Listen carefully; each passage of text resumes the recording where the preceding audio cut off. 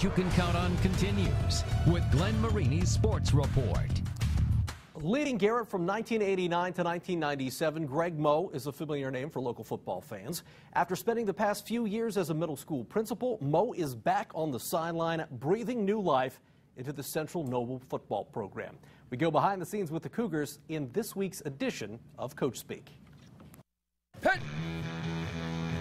Hit! Hit! Drop and run. Get up there. You don't want to come out, you stay in the locker room. You don't know what you're doing. Attaboy, Night Train. Hit him a ton. Attaboy. Hit! What we doing? We got one guy here, one guy here. We don't know what to do. Get your rear end in line. Come on, let's go, 30. Show them your stuff. You run back, get line, son. I know you're a puppy. Get your butt over there and lead him then, brother. Where you going? Sit down. That baby, that baby, that baby. Good job. Where did you get that jersey? What?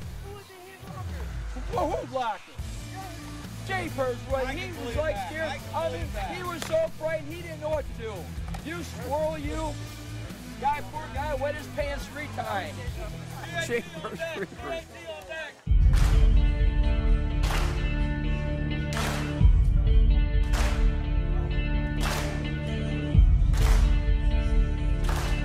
I see a guy going numbers. Your butt's going to be on the sideline with me. I want him cut below the knees every time. You play football for a reason. You play football to hit. That's what you play football for. What's this? Who are you?